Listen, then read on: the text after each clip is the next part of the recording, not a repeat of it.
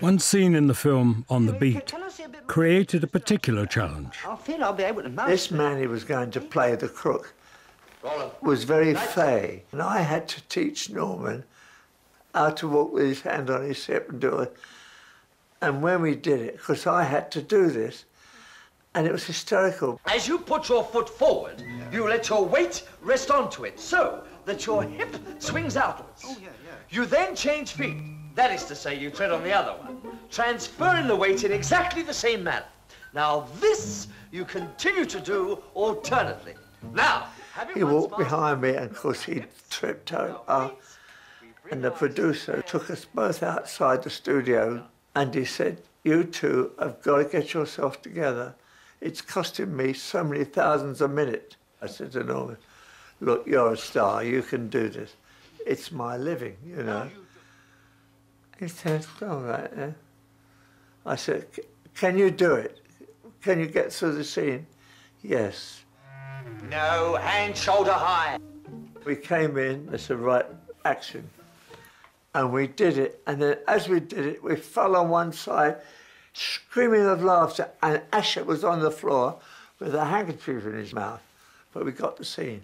Oh, sir, he's fabulous. Can I get my uniform now, sir? By all means. Oh, thank you, sir. We come to the fact that Norman was a little man with a giant ego, which is what I always think. But he was big in as much as he did what he bloody wanted to do. And nobody would ever tell Norman. He would do the most daring things. Oh, yeah. I heard the result of the 2 o'clock on the radio, so I had to come. You know, exciting, isn't it? We're absolutely hysterical, aren't we, Mr. Evans? Norman used to disappear. We'd be out shooting on location somewhere, and the director said, "We'll get Norman now, we'll do scene 42. And they said, "Well, no, where's Norman? Where is Norman?" Nobody could find him. And they had megaphones almost in those days. They used to scream, "Where? Norman!" He'd gone. He disappeared. I mean, absolute. There is no other person I've ever worked with that would have got away with that.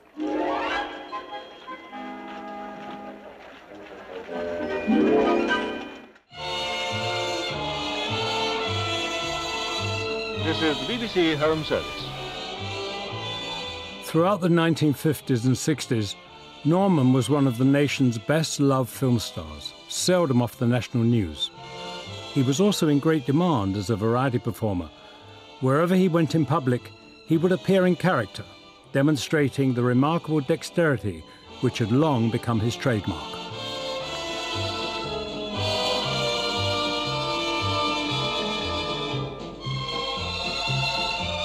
I thought he was a bit of a nutter, frankly, when I first met him. I think we all did, really. Certainly, if there's one pair of eyes watching him, he's performing.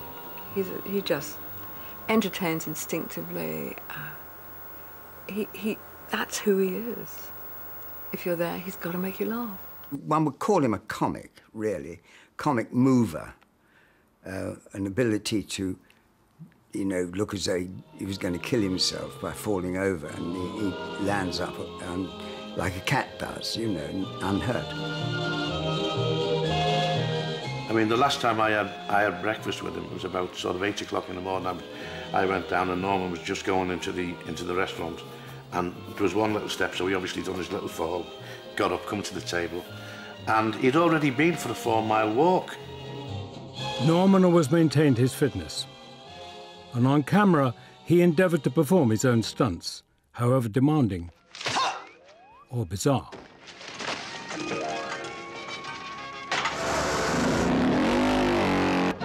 How'd you stop it? Mr. Hunter! On one occasion, much to Norman's disappointment, a stuntman was booked to perform an ambitious scene.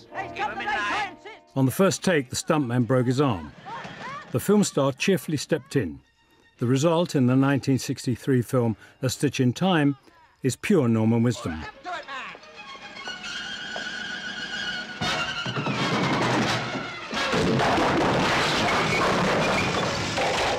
Kid will be disappointed he missed all the excitement.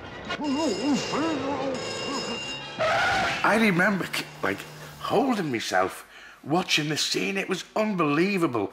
So, God, so corny. But, God, the way he pulled it off, it was brilliant, absolutely brilliant, yeah. And it takes a lot for me to laugh out loud. It really, really does. But honestly, I used to just scream laughing at him, you know. I love him, I love the man.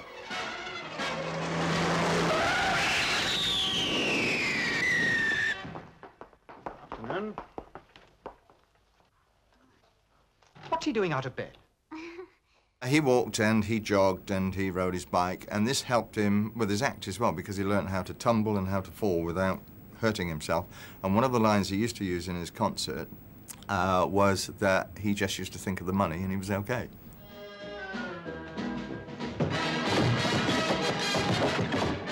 The big revelation I had about him was this thing of thinking he was a bit of a twit. He wasn't, and it was when you realized this, when you started to work with him and talk to him, you realized, although he was a sort of loner in a way, he was a very bright man and was quite able, and probably from his background, he had to be a bright man to cope. What a delightful little fella. Behind Norman's huge success lay a complex private life. Married briefly and divorced in his 20s, aged 32, Norman proposed to his second wife, Frida, on Bournemouth Pier. As a young army man, Norman had resumed contact with his mother. Though the family were rarely gathered together, here they all are. His mother Maud, his brother Fred, whom he'd lost contact with for 16 years, at Norman's wedding to Frida in 1947. Norman knew the value of forgiveness. Despite his troubled upbringing, he embraced Maud into his life. His mother and brother died in the same year, 1971. Frida and Norman had 2 children, Nick and Jackie. Growing up with Norman Wisdom as your dad was as much fun as you might imagine. He wasn't really a disciplinarian. It was my mother was a disciplinarian, but she really was never going to win because, I mean, we'd have tea and he put the dog on the table. You know, the dog's coming on to have tea with us, you know, and she just sort of shake her head, you know. I can remember when I was little, my mum was taking me up to the flat in London, and I love After 8 Minutes. And Dad knew exactly what I would do, because as soon as we got into the flat, I make a little beeline for the sweet tray in the lounge. And there is sitting an After 8, you know, box. And I just open it up, and on the top is a little note that Dad's written, and it just says, "I'm watching you, Jackie."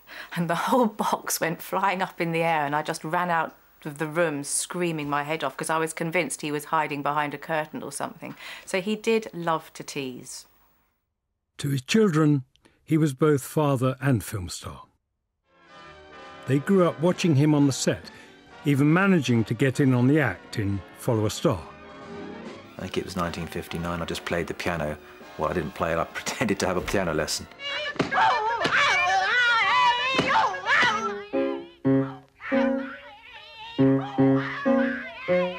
Well, that's all, thank you, Nicholas. Same time. But very exciting going to Pinewood Studio. Everybody wanted to be on the Norman Wisdom set.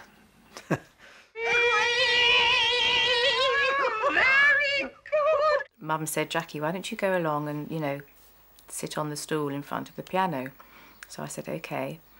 And then they started, you know, action, and Hattie Jacques came in. Judy, read this.